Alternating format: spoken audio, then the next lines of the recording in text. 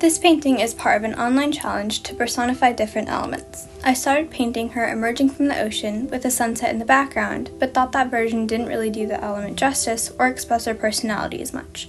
I love the look of brine pools, which are underwater lakes, and decided to have her emerging from one, with the background being a coral reef.